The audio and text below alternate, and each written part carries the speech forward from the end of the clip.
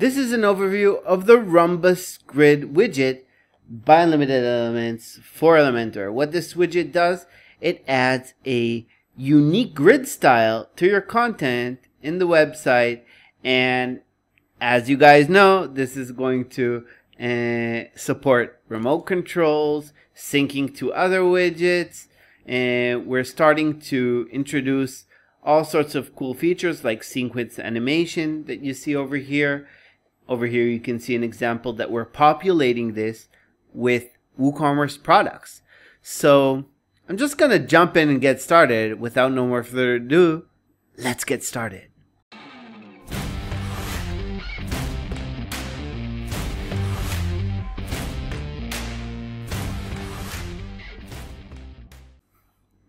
To get started, drag and drop the Rhombus Grid widget into your Elementor canvas. What this widget does, it shows your content in a Rhombus Grid layout. As you can see, this is how it looks like, and it supports multiple rows, multiple columns, and you can even choose the source type over here. So this is one of our first widgets that we're releasing multi-source in our widget. And let's look at what we have inside of this drop down. And as you can see, you can populate these items using post, using WooCommerce products, ACF custom fields, a JSON or CSV file, terms or taxonomies, WordPress users, WordPress menu, or even Instagram images.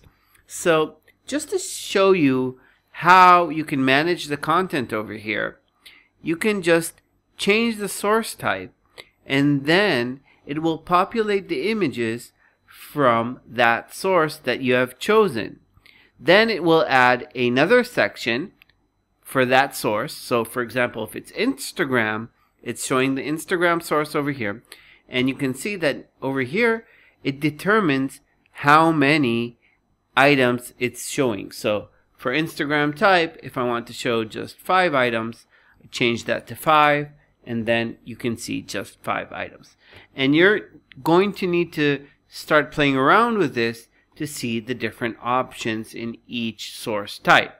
So the basic source type is items. I'm going to go over items, and then I'm going to show some advanced usage using post, which these are the 2 most common use cases in most cases. But of course, it depends on your use case. So over here in items, we have the different items. This is a regular Elementor repeater field. We can delete items by clicking the X over here. We can duplicate items, add new items, reorder items by drag and drop. And when you click on an item, you can start editing that item. Let's go over the settings of each item. So over here, we have an option to show a title and text. Right now, we cannot see the title of text because inside of the general settings, these are off. So later on I'm going to show you how you can turn that on, but over here we can add these. Another thing that you can add is a graphic element. So right now it's set to none. We don't see any element above our grid items. I'm just going to change this to icon, and you can see a blank circle over here. I'm going to choose an icon, so let's say this icon. And now you can see that icon inside. So that's how you can determine a graphic element. Let's go over this once again. We can add an icon, an image. So inside of this circle, it can be an image on top of an image. Or later on, I'll show you how you can leave the background just as a solid color and not only as an image. And we can also add text. For example, a good use case for text is when you want to add numbers. So 01, 02, and stuff like that. So that's pretty cool. I'm going to change that back to none because in my use case, I don't need those graphic elements. And another cool thing that you can do over here is add a link type. So we can add a regular link. This will link the whole box. So if I had a regular link, I have a link field. And then when I click on the whole box over here or the whole grid item, it will be linkable. Another option is to use a lightbox. What a lightbox will do is use this image and make it open in a lightbox. So once a user clicks on it, it will open in a lightbox. Let's see a preview of the page. So let's go over here, save and preview on the small eye icon. And now you can see how that looks inside of a lightbox. So this can really serve you as an regular image gallery. You don't need text, you don't need icons.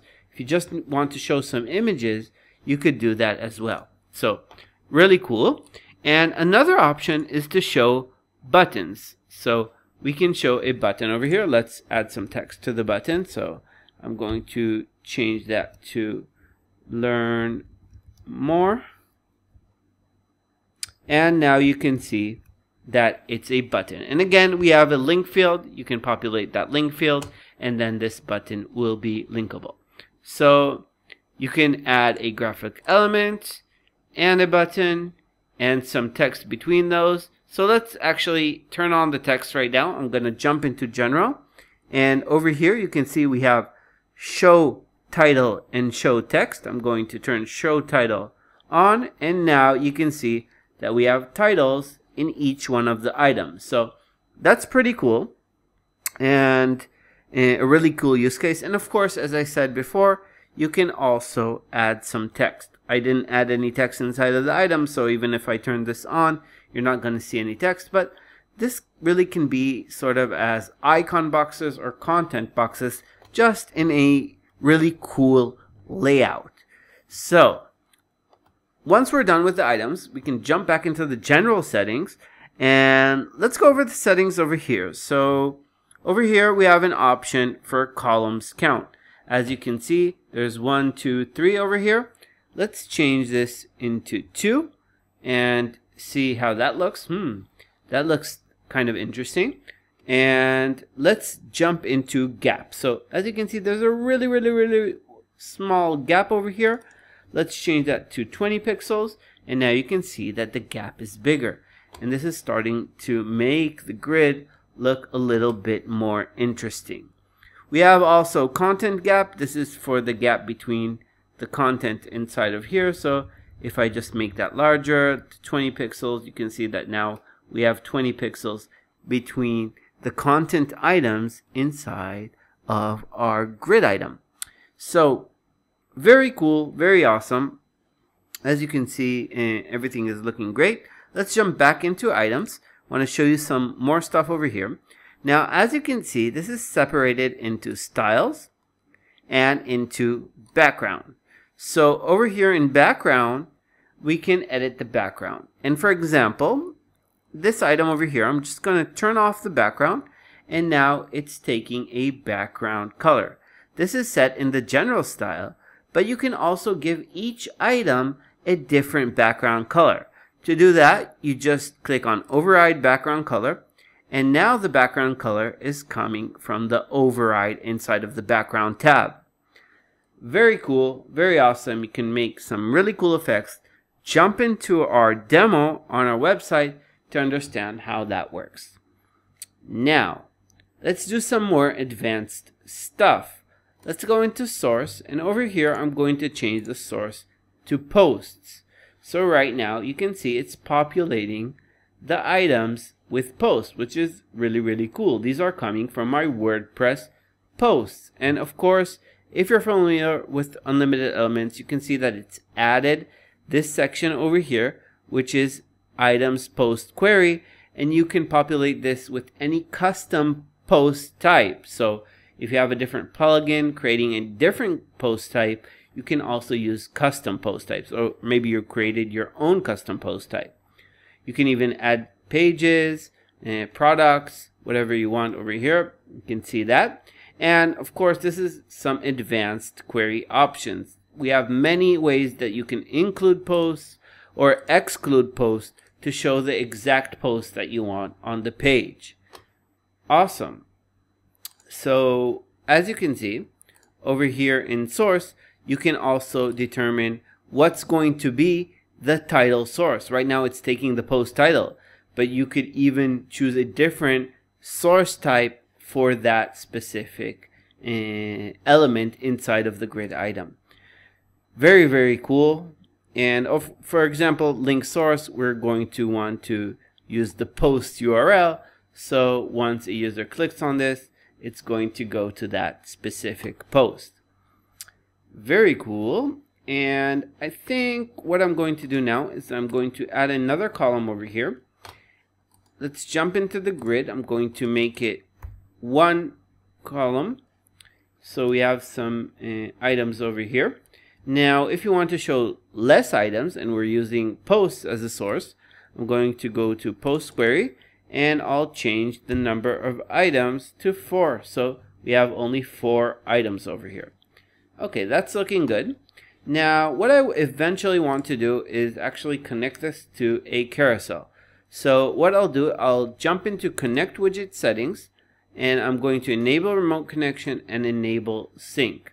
This will allow me to use remote control widgets to control our carousel and will allow me to sync this to a different widget, which what I'm going to use is going to be a post carousel. So let's search for post carousel, and as we did before, I'm just going to change the column to 1 because I want to see only 1. As we did before, I'm going to enable remote and enable sync. So what that does, it's going to actually sync between these two. Now if you want to sync between these two, you're going to need to have the same number of items. So as you can see, there are a lot of bullets over here, and over here only 4. So I need to jump into post query once again and choose 4, just so we have the same number of items in both of these. And now you can see there's not a red border that's showing an error over here. Now, to see the selected item on the left side, you can see that it's sort of growing once they're moving over here. But if I want to, I can jump into style, and what I'm going to do is I'm going to, first of all, I'm going to add a background image hover grow. So let's turn that on. That will just make the effect a little bit more prominent.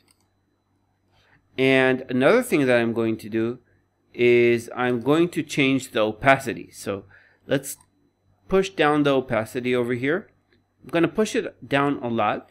And now you can see that only the active item on the left side is showing the full opacity, which is the active state. So that's really, really cool, right? And what else I think I'll do is I'm going to, let's make this column a little bit less wide. So let's go over here into column width and make it 30%. Let's jump into the settings over here in columns gap and make that wider. So just so we have a nice little looking layout over here, and jump back into the style. Let's make the background color black, just so you can really see how this is going to look. And let's preview this in the live page. So save and preview. And now you can use these as buttons to navigate your carousel, sliders, tabs, whatever you can think of, because inside of unlimited elements, the possibilities are really unlimited, just as we're called. So really cool. If we're already in the style tab over here, you can see that we have all the styling options. If you want to change the title, the text, the button, if you had a button, in case you had a button, and the graphic element in case you have a graphic element turned on. Because we're using post, of course, these options are not available. If you want the graphic element and the button to be available, all you need to do is use items instead of post. So I think I'm going to wrap this up. Actually, let's show a couple of last things. Another cool feature that we're starting to introduce in all our item-based widgets is sequence animation. What this will do, it will animate the items in a sequence gradually to the page. So let's change this to appear, and you can see you're going to be able to see how this works. Let's just save this, and you can see it over here. Let's also refresh over here. So it's gradually animating the items into the page. And the options that you have over here is animation duration and the delay between the different items, the order, if you want to add a blur or not, and of course how fast you want this to be. So this is really cool. This is also, you can choose just like the type of effect that you want. So for example, I chose from bottom, so they're animating from the bottom. So really cool stuff. And another important thing, in case we're using posts, you're going to be able to add pagination and filtering. So if you're not familiar with Unlimited Elements, we have a lot of types of filters, we have pagination, and we have many types of ways to filter the posts on the page in case you're using posts. Of course, this can also work with a different source type, which is also WooCommerce. So WooCommerce also works with filters and pagination and all that stuff. So really cool stuff. And of course, as I said, we're going to start introducing these features into all our item-based widgets. So if you want this specifically in a different widget that you have inside of Unlimited Elements, and you want us to push out the update even faster, write us in the comments which widget you want us to add this to, and we're going to add it. If you have any suggestions how you think we can improve or questions, you can also post those in the comments. And if you know us guys, you know that we're very responsive and we take care of our users. So I want to thank you guys for joining, and I'll see you in the next video.